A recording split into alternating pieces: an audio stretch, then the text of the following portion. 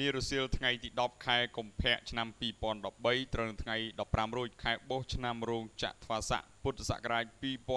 2556នៅក្នុងបរិវេណព្រះវិហារព្រះអង្គជ័យព្រះអង្គចោមនៃខេត្តសៀមរាបមានធ្វើពិធីសូត្រមន្តចម្រើនព្រះបរិត្តក្នុងពិធីបុណ្យផ្កាប្រាក់សាមគ្គីដែលផ្ដួចផ្ដើមឡើងដោយព្រះសុភមង្គលសិលាចារ្យ អិន កេសរោពេជ្រសនព្រះមេគុណខេត្តសៀមរាបរួមទាំងព្រះសង្ឃចាតិកាពុទ្ធបរិស័ទទាំងក្រុងសៀមរាបក្នុងគោលបំណងអនុវត្តសង្ឃធម៌ព្រះពុទ្ធសាសនាទៅនឹងសង្គមមនុស្សពុទ្ធអវាទក្នុងការបំពេញទូនាទីសង្គមប្រកបដោយធម៌ស្របតាមរដ្ឋធម្មនុញ្ញដែលបានចែងថាព្រះពុទ្ធសាសនាជាសាសនារបស់រដ្ឋព្រមទាំងដើម្បីគៀងគោប្រមូលនៅបច្ច័យទ្រទ្រង់ទីពេទ្យកុមារគុណធបុផាសាខាទី3ក្រុងសៀមរាបដែលគេស្គាល់ថាជាមន្ទីរពេទ្យកុមារជ័យវរ្ម័នទី7នោះក្នុងការឆ្លើយតបទៅនឹងតម្រូវការរបស់កុមារនិងស្ត្រីដែលកំពុងជួបនៅបញ្ហាសុខភាពម្យ៉ាងវិញទៀតដោយមន្ទីរពេទ្យគុណធបុផាដែលបានកំពុងជួបវិបត្តិកង្វះខ្វះខាតនៅមូលនិធិដើម្បីដំណើរការជួយពិនិត្យព្យាបាលកុមារនិងស្ត្រីកម្ពុជាដែលឥតគិតថ្លៃនោះទើបព្រះមេគុណខេត្តអនុគុណក្រុងស្រុកព្រះសង្ឃនិងពុទ្ធបរិស័ទទាំងអស់បង្កើតឲ្យមាន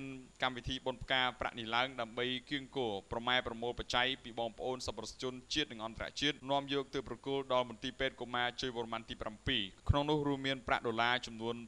$6,203ប្រាក់រៀលចំនួន$16,70,000រៀលលុះនៅព្រឹកថ្ងៃទី11កុម្ភៈឆ្នាំ2013ព្រះសុភមង្គលសិលាចារ្យ អិន កេសរោពេជ្រសនព្រះមេគុណខេត្តសៀមរាបរួមទាំងអនុគុណក្រុងស្រុកពុទ្ធបរិស័ទបាននិមន្តនិងអញ្ជើញនាំយកបច្ច័យទាំងនោះឧបត្ថម្ភជូនដល់មន្ទីរពេទ្យក្នុងការចូលរួមចំណែកទ្រទ្រង់មន្ទីរពេទ្យកុមារជ័យវរ្ម័នទី7មានសង្ឃដីកានៃឱកាសនោះព្រះតេជគុណព្រះនាមម៉ឺនសុផល្លាបានមានសង្ឃដីកាដោយបានបញ្ជាក់ថា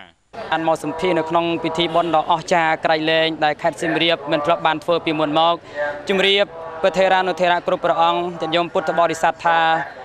កម្មវិធីដែលបានប្រពៃធ្វើនេះគឺខុសអំពីកម្មវិធីដទៃកម្មវិធីដទៃគឺប្រមូលប្រាក់ដើម្បីទៅកសាងនៅក្នុងទីអារាមនានាឬក៏សេនាសនៈផ្សេងប៉ុន្តែកម្មវិធីនេះគឺ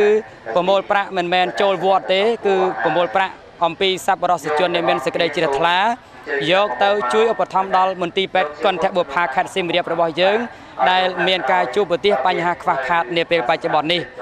នេះជាទឹកចិត្តមួយរបស់ព្រះសង្ឃក៏ដូចជាពុទ្ធបរិស័ទនៅក្នុងខេត្តសៀមរាបដែលមានសាមគ្គីធម៌រវាងគ្នានឹងគ្នាព្រួយផ្ដើមបង្កើតកម្មវិធីនេះអញ្ចឹង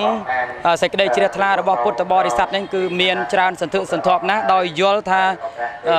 កូនចៅកុលបុត្រខ្មែរទាំងអស់កំពុងតែមានជំងឺផ្សេងអញ្ចឹងវិធីបុណ្យនេះគឺប្រយោជន៍ដើម្បីប្រមូលប្រាក់ទៅសម្រាប់ជាវនៅឱសថផ្សេងបានពោឱសថផ្សេងដែលវាពាក់ព័ន្ធទៅនឹងបញ្ហាការព្យាបាលជំងឺដល់កុមារហើយនឹងស្ត្រីដែលជាមាតាដែលមានផ្ទៃពោះត្រូវការមកសម្រាលនៅក្នុងមន្ទីរពេទ្យហ្នឹងនេះគឺជាទឹកចិត្តថ្មីមួយទៀតដែលយើងគ្រប់គ្នាជាពុទ្ធបរិស័ទត្រូវតែនាំគ្នាធ្វើត្រូវតែរួបរวมគ្នាត្រូវតែសាមគ្គីគ្នាដើម្បីជួយសង្គ្រោះខ្មែរដូចគ្នាក៏ចម្រើនពរក្រោមកិច្ចស្វាគមន៍និងទទួលថវិកាសប្បុរសនោះដោយផ្ទាល់ពីសំណាក់លោកសាស្ត្រាចារ្យវិជ្ជបណ្ឌិត Beat Richner ប្រធានមន្ទីរពេទ្យគុណធបុផាបានថ្លែងអំណរគុណចំពោះប្រតិយរបស់ព្រះសង្ឃនិងពុទ្ធបរិស័ទកម្ពុជាក្នុងការខិតខំគៀងគរប្រម៉ែប្រមូលថវិកាទ្រទ្រង់មន្ទីរពេទ្យគុណធបុផាខេត្តសៀមរាបក្នុងនោះលោកក៏បានគូបញ្ជាក់ថាមន្ទីរពេទ្យគុណធបុផាទាំង5កន្លែងបានកំពុងទទួលកុមារចំនួន1800នាក់នៅការសម្រាប់ព្យាបាលនៅក្នុងមន្ទីរពេទ្យលោកសាស្ត្រាចារ្យវិជ្ជបណ្ឌិត Beat Richner ក៏បានផ្ដល់កិច្ចសម្ភាសដោយបញ្ជាក់ថាឥឡូវនេះជំងឺគ្រុនឈាមនៅខែនេះបានថយចុះច្រើនអញ្ចឹងយើងអត់មានការរាតត្បាតគ្រុនឈាមទេនៅក្នុងខែនេះតែជំងឺដទៃទៀតនៅតែមានទាំងអស់ជំងឺសួតជំងឺរលាកខួរក្បាលឥឡូវនេះគឺมันមានប៉ះពាល់អីទេជំងឺ EV71 ហ្នឹងគឺមានតែនៅករណីតិចទៀតពីដើមខែ2នេះមករហូតដល់ឥឡូវហ្នឹងគឺយើងមានជំងឺផ្ដាសាយបាក់សៃ5ករណីដែលសម្រាប់ពេទ្យនៅភ្នំពេញមិនមែននៅទីនេះទេគឺជំងឺផ្ដាសាយបាក់សៃបារម្ភដោយសារមិនដែលឃើញថាជំងឺផ្ដាសាយបាក់សៃក្នុងរយៈពេលដ៏ខ្លីមាន5ករណីមានសង្ឃដីកានោះដែរព្រះសុភមង្គលសិលាចារ្យ អិន កេសរោពេជ្រសនព្រះមេគុណខេត្តបានលើកឡើងថាអាស្រ័យដោយឧត្តមប្រយោជន៍នៃមន្ទីរពេទ្យគុណធបុផានិងស្ថិតនៅក្នុងស្ថានភាពដែលមន្ទីរពេទ្យនេះកំពុងជួបវិបត្តិនៅកង្វះខាតមូលនិធិសម្រាប់ការទ្រទ្រង់នោះព្រះអង្គក៏សង្ឃឹមថានឹងបន្តចលនាសប្បុរសធម៌ចូលរួមចំណែកជាបន្ត